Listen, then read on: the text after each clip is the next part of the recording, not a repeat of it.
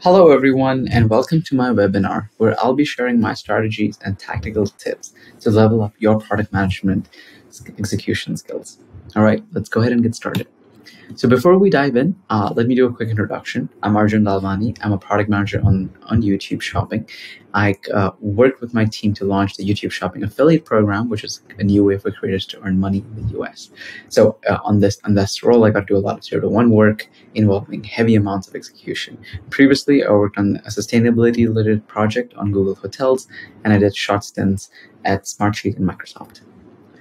All right, so for today, I'm excited to share what we have in store. And the first topic I want to talk about is what is execution. Then let's touch on some execution skills, how to build a good reputation, and then how to scale yourself. Okay, so let's start with the basics. Let's discuss what is execution and just make sure we are on the same page with that. To me, execution is this magical ability to get things done. All right, you kind of go make things happen. And when it comes to execution, I'm assuming your team and your leadership already have a decent vision and strategy in place. And now all you have to do is execute, right? I like to think of these in levels. And so let's go ahead and take an example. Say you're the product manager for Amazon and you're asked to launch a new sorting feature. It's a feature that allows customers to sort the results on a page by the highest quality postings, right? And high quality can be defined by more pictures, more metadata, more descriptions about products and stuff like that. So only the highest quality postings will be displayed first instead of like the most relevant or stuff like that, right? And a level 1 execution, what I think is your manager comes and tells you about this project, and you kind of go ahead and deliver on this as expected by your manager and by the rest of the team, right? So I think that's level 1. That's what a lot of junior product managers do. In terms of when it comes to level 2, I think it is more around crushing delivery, right? So you still launch the sorting feature as requested, but you do it in a much faster way, right? Or you do it with way fewer resources. So I think that is kind of a level 2 product manager, and that gets you the stripes to execute really well and take part in a lot more other projects. Level 3, I think, is what separates a great from a good PM, right? So in this case, you're asked to launch this sorting feature. You deliver on it, of course, but you also wonder where else this could be useful in a manner that will drive more impact. And so you think that, very expensive products might require customers to learn about more about a product before they make a decision, right? Which makes sense. And so you kind of run an experiment, an A/B test to make this new sorting feature a default. So every time you search for something that's really expensive, by default, the results are displayed in this new sorting feature, right? And turns out that actually drove a lot more impact. And so you have now delivered way more than what is expected. You went above and beyond and started to find ways that this existing solution could be used in multiple different ways across the product. And I think that is like a level 3 execution. And that's what I at least aspire to get to every time I'm working on like a project. So let's talk about the skill set, right? When it comes to execution, getting to this level 3 execution level, what are the skills needed, right? And Shikam is no surprise that prioritization is top of that list. The second one is building momentum. Third is communication, and the fourth is sales. So let's talk about prioritization. And I usually ask myself the following questions before even taking it to engineering to do cost estimation, right? So like I have these 4 questions, I call them rules of thumbs, that I like to always ask myself. So the first one is, what is the customer value add, right? What problem are we solving? Is the problem meaningful? What value are we adding for our customers, right? It should always start with that. The second thing is this the most important thing to work on, right? And that depends on the third question, which is, how much does this move the North Star metric for our team, right? If it's revenue, if that's what your North Star metric is, or if it's customer experience and user satisfaction or retention, always ask yourself how much does this move, and do a kind of a back of the napkin math on the impact a feature might have on the North Star metric, right? The fourth one, which I think is often overlooked here, is just how does help the overall customer experience, right? I think that knowing the entire customer story end to end and always thinking about that and taking this big picture view is really, really key. And it's what makes certain products really shine, right? Let me give you an example of why this like customer experience and story really matters. Let's say you're the PM for Spotify, right? And you are required to drive more premium subscriptions, right? Now, you could start off by just saying, hey, we should drop more pop-ups and make it more disruptive and make the entire experience maybe not as great, just so you can get more signups for premium. That's one way to approach it, right? But the experience here is like, how can you make it as least disruptive as possible, right? While still getting as many signups as you can. And so the placement of that pop-up is very, very key to this overall customer experience, right? And so I think thinking about those journeys, those user journeys makes a lot of sense, and you have to spend the time really thinking about it. And you want to drive North Star metric impact, while at the same time making sure this experience is very seamless. And I like to think about the end-to-end use customer journey all the time. I think one company that does this really, really well is Airbnb. So let's walk through an example of what Airbnb does, right? So visualized here on this slide is the Airbnb customer journey for a guest and for a host, right? So like, what are we seeing here? The famous story is that Brian Chesky, who's the CEO of Airbnb, was one day just reading Walt Disney's biography, and he learned that storyboarding was a very effective way for Disney and their animators to come up with the overall experience of what their characters would do in a movie and how that film's narrative would be shaped, right? So Airbnb followed a similar approach where they hired some Pixar designers and storyboarded each frame of the guest and the host user journey. And the result of this is kind of this detailed understanding, frame by frame, of the entire customer journey, which is a very powerful way to prioritize which frame is not as well crafted and which frame has too many resources on it already, right? So it helps you think about everything from a macro perspective. I want to talk about two examples, right, where I think that as PMs, we don't spend a lot of time thinking about the experience. And so let's go through the first one. And so let's see how like the Airbnb homepage prioritizes certain features over others, right? I love this homepage because I think Airbnb is really leaning into their core differentiator, right?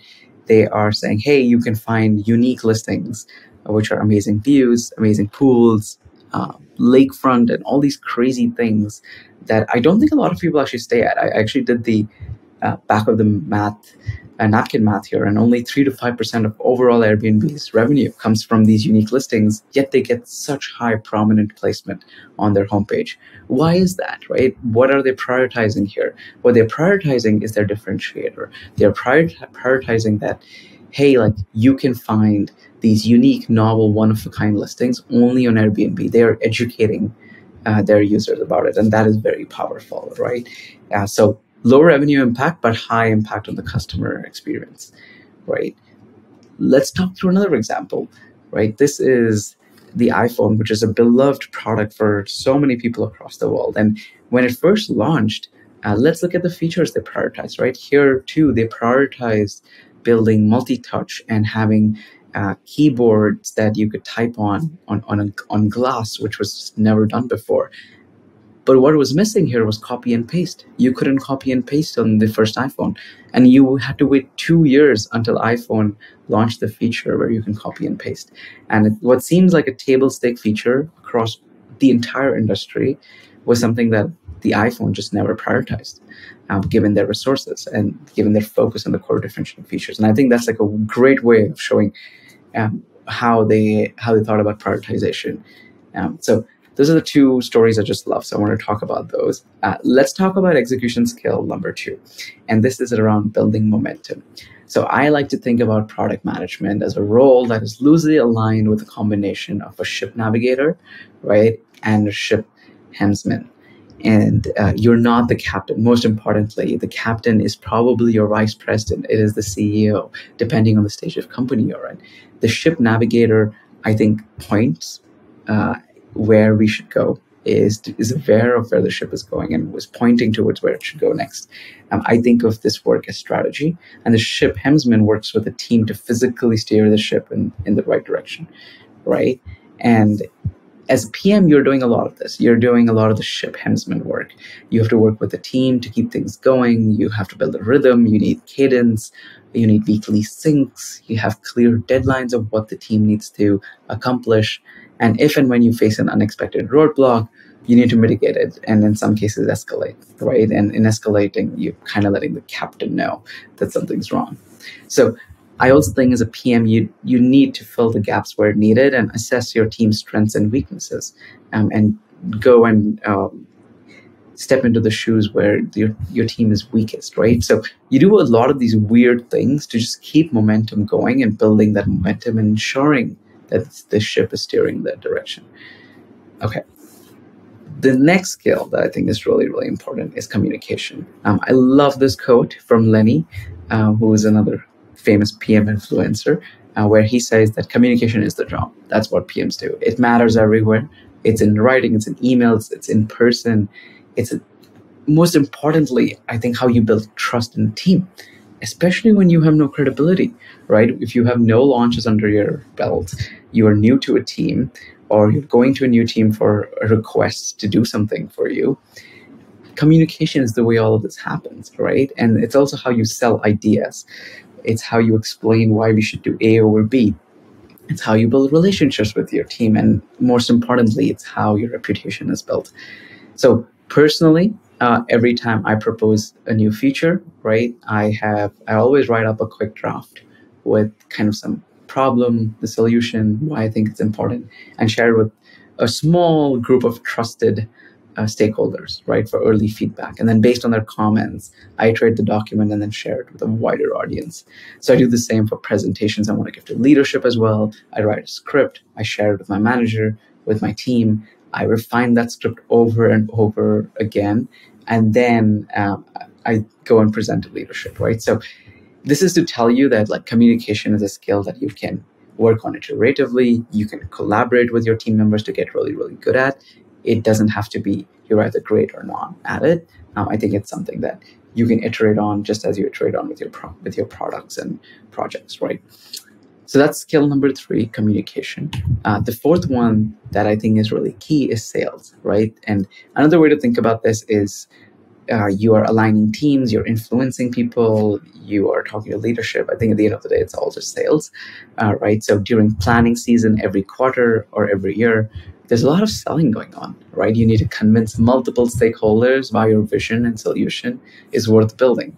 And this is very key during execution as well for complicated, intricate projects that are multi-quarter long.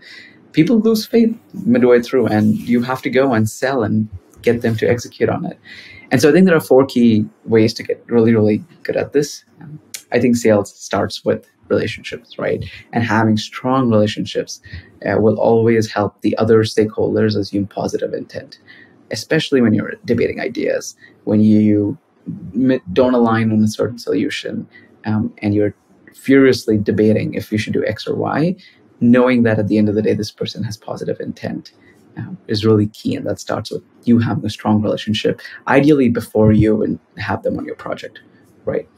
The second aspect around sales is offering a clear rationale on why you think this feature or this product is important, right? This is where you do most of the work as a PM. You go and look at what the customer data says. You look at what the competitive landscape looks like, right? And if you do this work, you can create this narrative on like why we should work on this. And just because you have this data doesn't mean people will agree with it and not challenge you, but it does help in creating this clear rationale. And so the third skill I think that got me really good at selling is way before I have any data, I like to prime my stakeholders, especially leadership, with a key idea, right? And I ask for feedback or collaborate with them. So I paint the overall customer value add and then pack it with like clear rationale a few days or weeks later. So if you want to work on a massive Gen AI projects, I think talking to your leadership and collaborating with them way earlier, and letting them know that this is how you're thinking about it and get their thoughts, right, is a great way to start that process.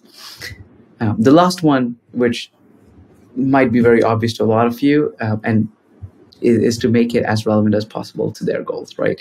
It might not always be possible, but try to frame it in a way that helps the other stakeholders in some manner. So I have a fun anecdote here where in my previous role working on Google Hotels, my manager actually had to sell me on a project. And he was like, hey, can you please work on this project? And I said, no, like this is not going to move the North Star metric. And there's just not enough revenue that this feature will make. And so I don't want to work on it. But my manager actually came to me and he said that, hey, this is going to massively benefit the Google brand. And that would help us build a lot of good press. And you would be known across the organization, all the way up to like the CEO level, that you worked on this stuff.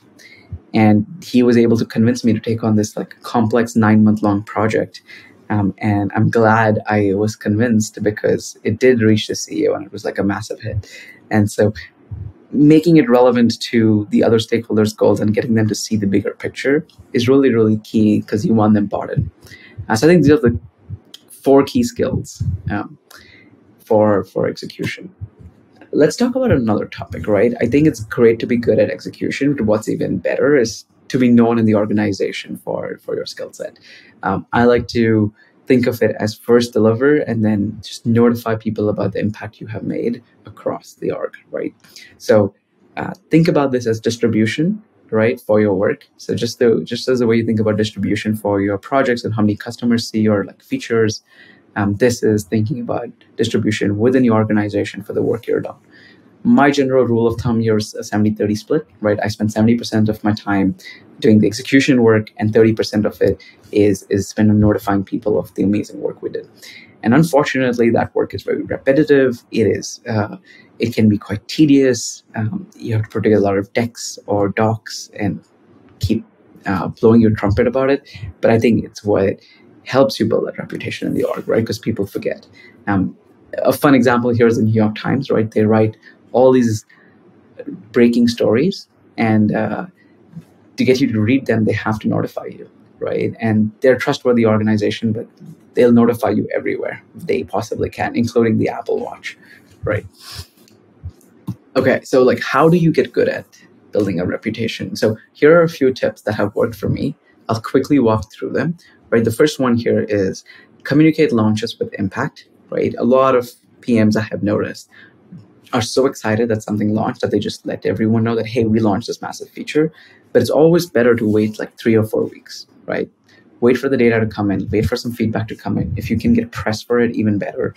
And then communicate launches internally only after some impact has been driven, right? And if it's not metric related, try to create a story around why you did this launch. So that's really key. Second is recap what you delivered every quarter with like a quarterly newsletter or a quarterly report, right? Remind them of how much is getting done and how much you're working on.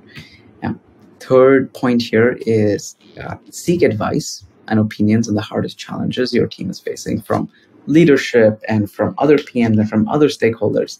I love to like bring hard questions that I am facing to my vice president or to my manager and be like, hey, how do you think about the trade-off between speed and quality for this feature? I'm really struggling with this. Can you please give me advice? And this just shows that you're thinking about things a lot more deeply and want to get things done, but also are very cautious about doing it the right way, right? The fourth point here is to present and grab opportunities to present. Offsite summits, all hands, these are great places to get a lot of like spotlight on you. And so it's, again, not fun. I don't particularly enjoy doing them, but I do think it's really, really key in building a great reputation for yourself. I also like to sometimes set up lunch and learn sessions, which is the fifth bullet point here, is I love to learn from other people on what they are learning in the org and at the same time teach people on what I have learned and the impact we have driven, right, from our customers. So that's kind of setting up this lunch and learn is a fun way to build this reputation. And the last bullet point, I think, is preparing your preparing like twice as much or even 10 times more for conversations with execs, right? I think it's these 5% of conversations that drive like 95% of your reputation at the senior level.